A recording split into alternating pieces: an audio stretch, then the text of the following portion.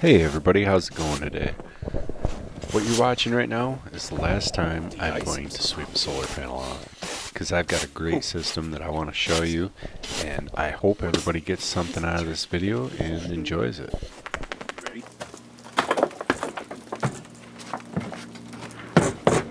I'm stealing my firewood again, boy.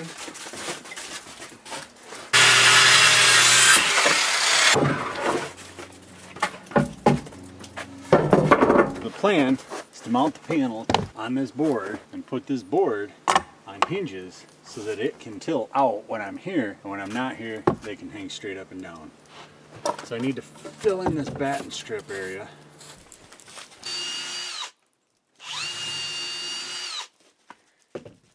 Block like this would be likely to split if you don't drill a pile of holes in it. This is the edge of one block, and that'll fit in a batten strip, and over here's the other edge. I'm just going to start these ones with some small drywall screws, and then I'll replace these screws with some long screws that'll go right into the side of the cabin.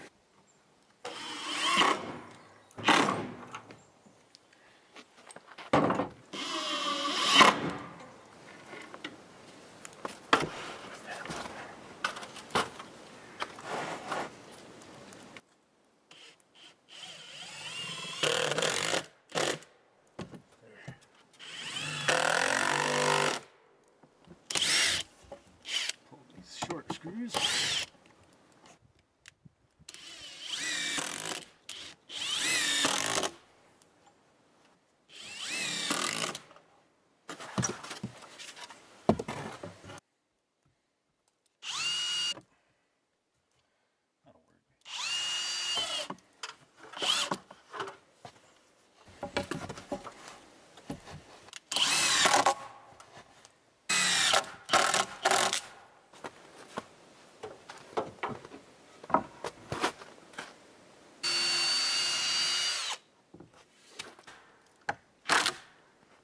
41 1/4.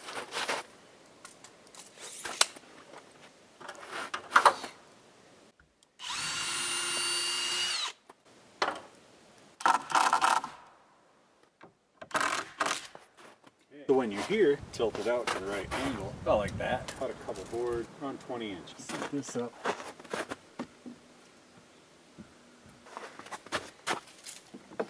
Screw a block right here.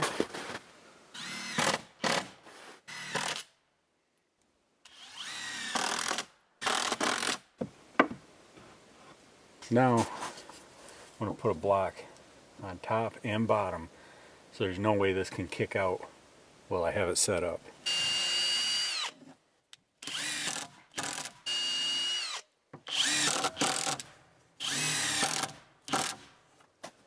So that shouldn't go anywhere now.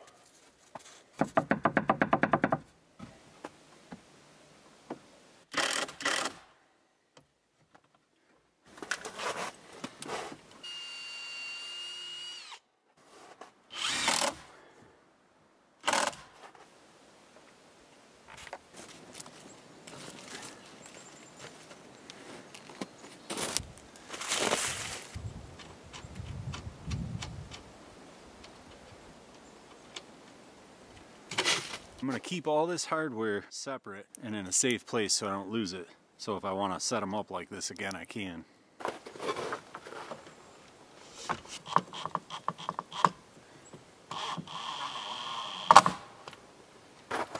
These are plastic frames, so I'm definitely not going to crank these screws down super tight. I don't want to break them. Once again, I forgot my level. So with no level, I'm just eyeballing it. These Harbor Freight panels have their own built-in stand. So I'm just going to fold it up. Maybe. Nope. I'd get more cord out. There we go. There. Fold it up, make sure nothing's pinched.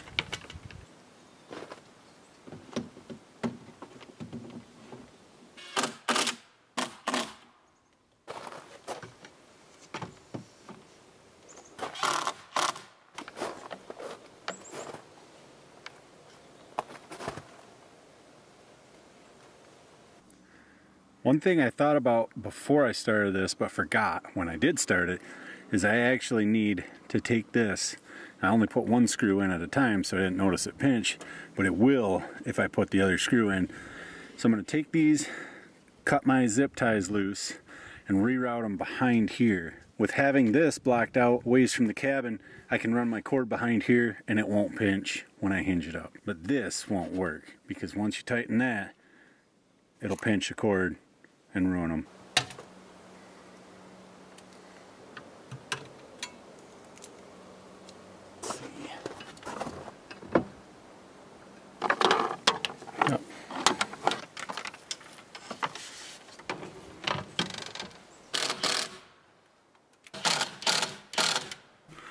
Now, for storing the prop rods, slide them right back here between the panel and this upright.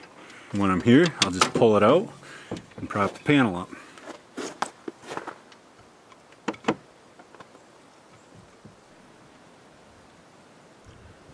Just getting to the cabin, you can see there's about 3 inches of fresh snow that we got last night.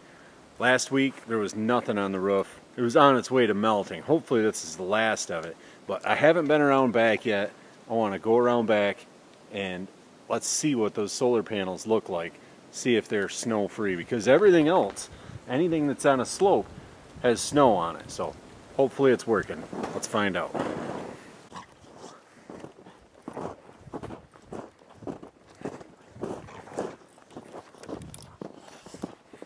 Goofballs. Alright, let's see. And look at that. Hardly a speck. So you can see, hardly a speck of snow on them. They're not in the greatest direct sunlight here, but I mean, you could build this setup anywhere. You could build it on like 2 posts, like an H-frame. That's actually the way it was showed to me, was on an H-frame. You could do it anywhere, works great. And then of course you can just come on out. If you want to get better sun, prop it up. So in the end, if you have a cabin that you don't go to all the time, and it's got solar panels, you want to keep your battery charged all the time, get yourself a setup like this. It may not be at the perfect angle, but it's always charging, and it's never buried in snow. I want to thank Andy Rusa. He commented on my solar panel video, and he actually sent me his setup. And this is very similar to it. His was on a post. Mine, it was wintertime. I really didn't want to try to chip through the ice to put posts in. But you could do it either way, and it works great. Saves me a lot of work. My panels are always clean. They're always charging. Really nice setup. I hope you guys enjoyed this video, and thanks for watching.